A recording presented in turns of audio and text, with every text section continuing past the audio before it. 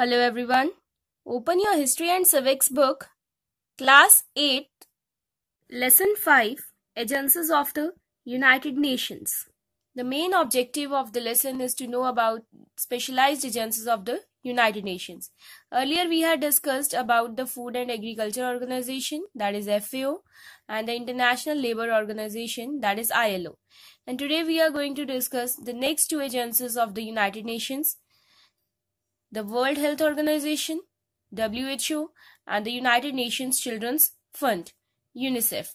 But before discussing these two agencies, let us recall definitions and cross-question answers related to the previous topics. Definitions: organization, agency, food security, secretariat.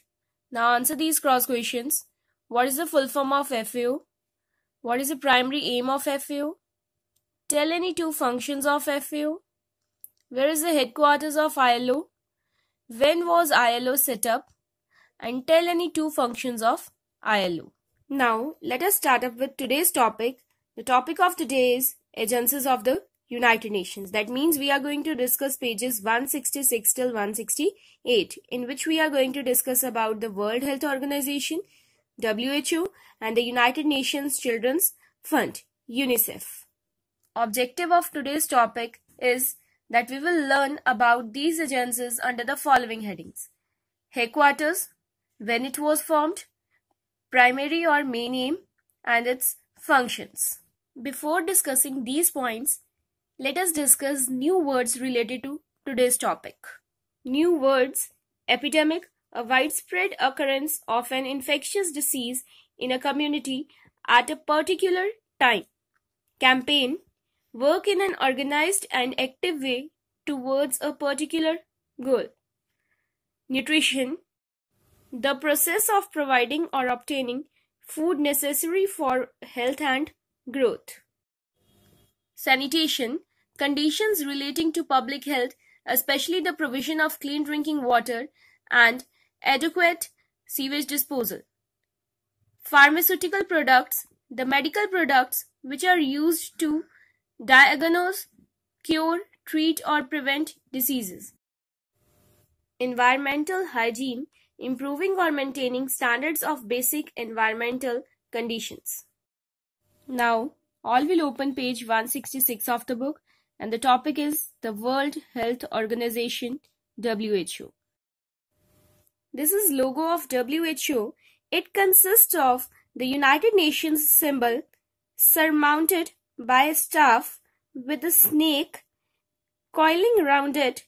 The staff with snake has long been symbol of medicine and the medical profession. It originates from the story of Greek Asclepius, who was an ancient Greek physician and was also known as god of healing. The World Health Organization is the body of the United Nations responsible for directing and controlling health. Now, before reading from the book, let us discuss the main points related to WHO. The World Health Organization. The headquarters of WHO is located in Geneva, Switzerland. When it was formed in 1948. Primary or main aim of WHO is to achieve the highest possible level of health for all the people in the world. Functions: to promote health education amongst the people, to organize campaigns to fight against diseases like malaria, polio, etc., to improve housing, sanitation, and living conditions. The World Health Organization. WHO aims to achieve the highest possible level of health for all the people in the world. A specialized agency of the UN, it was established in 1948. Its headquarters is in Geneva, that is in Switzerland, Europe. It plays a vital role in field of international public health. That means WHO is a specialized agency of the United Nations that is responsible for international public health. Functions: eradicating epidemics like smallpox, and also organizing campaigns to fight diseases like cholera, malaria, polio, and AIDS. Epidemics means a widespread occurrence of an infectious disease in a community at a particular time. And smallpox is an infectious disease caused by variola virus. And WHO certified the global eradication of smallpox in 1980. That means smallpox was eradicated due to efforts of WHO. And WHO also organizes campaigns to fight against diseases like cholera. Cholera is a bacterial disease causing severe dehydration, usually spread in water. Malaria. Malaria is a mosquito-borne infectious disease that affects humans and other animals. Polio is a highly infectious disease caused by a virus. It attacks the nervous system and mainly affects children under 5 years of age. And AIDS stands for Acquired Immunodeficiency Syndrome. So, we can say that WHO undertakes worldwide campaigns against the diseases, and it also encourages research and surveys in the field of public health and diseases. Improving nutrition, housing, sanitation, living conditions, and other aspects of environmental hygiene. That means to provide necessary food for growth and health of the children, and the conditions related to public health, especially the provision of clean drinking water and adequate sewage disposal, and to improve or maintain standards of basic environmental conditions are also the functions of the WHO. Preparing international standards for food, biological, and pharmaceutical products. That means it is also one of the main functions of WHO to provide necessary food for growth and health of the public, and to provide medical products which are used to diagnose, cure, treat, or prevent diseases. Providing information, counseling, and support in the field of health. Counseling means giving advice. It is also one of the main functions of WHO to provide the proper information to the public and to support the public in the field of health. And for this, a large number of WHO doctors have visited India and trained medical teams to look after the public health. Helping governments in strengthening health-related services and health education among the masses. That means WHO guides the governments time to time and conducts several campaigns to create awareness and to improve the public health. Moreover, it also encourages research and surveys in the field of public health and diseases.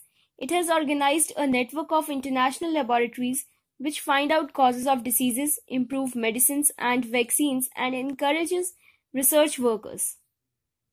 It promotes cooperation among the nations in the field of health and education. So, to sum up, we can say that WHO's broad mandate includes advocating for universal healthcare, monitoring public health risks, coordinating responses to health emergencies, and promoting human health and well-being. Now, the next agency of the United Nations is the United Nations Children's Fund, that is UNICEF. And this is the logo of UNICEF. It comprises the image of mother and a child, a globe, and olive branches. And the description of mother and child emphasizes the mission of the UNICEF, that is the welfare of babies and their mothers. And the olive branches are most often understood as a symbol of peace. Now, before starting the reading, let us discuss the main points related to UNICEF. The United Nations Children's Fund. Headquarters. The headquarters of the UNICEF is located in New York, that is in United States of America. When it was formed in 1946. Primary or main aim to provide emergency food and health care to the children or to improve the lives of the children. Functions: to protect the rights of children. Second, to look after the welfare of vulnerable children. Vulnerable means helpless or homeless children. Third, to work for the welfare of babies and their mothers.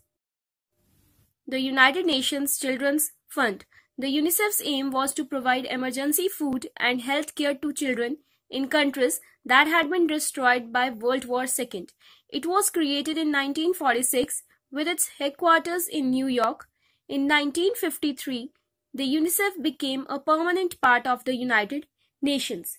That means the UNICEF was set up in 1946 with the mission of protecting European children who suffered from the devastation of World War II.